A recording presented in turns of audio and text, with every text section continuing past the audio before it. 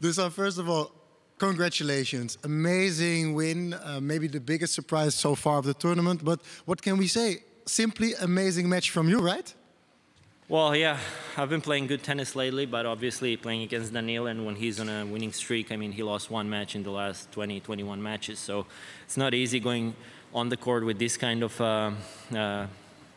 conscience, having in the back of your head that he's really doing well. But I knew that playing my own tennis and playing good the whole match was going to produce some opportunities for me. I was able to seize them today, and luckily it paid off.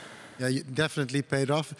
Did you even give yourself the luxury to even look one step further in the schedule? Do you even know who you're playing next or not? Well, yeah, I know Borna won last night, and I'm playing him, but I was really just focusing today because you can't really make any expectations before the tournament, and I think this is one of the key things, not to be involved in your own head and be, I don't know, intrude with negative thoughts. So I didn't look in further in the tournament, so now I'm going to have time enough to prepare for the next match, obviously.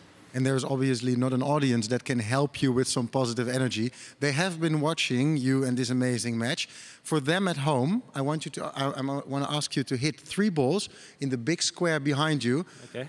We are going to divide 3 prizes. Behind me? But only if you hit the mark, that one. I feel more pressure now. You need all the pressure in the world, man.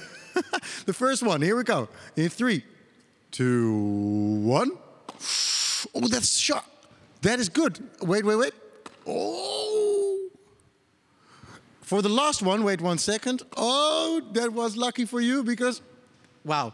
To be honest, 2 out of 3 is above average. Yeah, it is. I don't know why, but it really is. Thank you. Thank you.